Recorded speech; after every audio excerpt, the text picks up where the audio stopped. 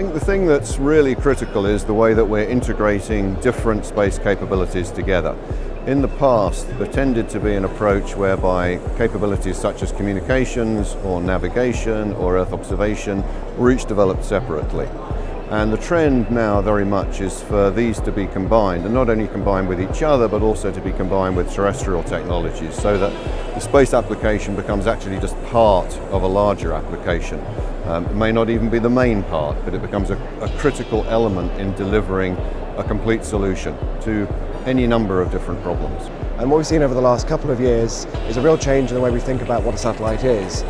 Traditionally, you might think of a large spacecraft, maybe several tons, the sort of thing you see go up in a huge rocket. The change now is introducing smaller and smaller satellites that can achieve the same things. So we're seeing the use of these small satellites for traditional satellite services are enabling the new same applications and new applications on the ground. Well, for quite a few years, CloudSpace has been pioneering in the area of CubeSats. CubeSats are really small satellites. This is an example of a CubeSat chassis. It's a 3U CubeSat this.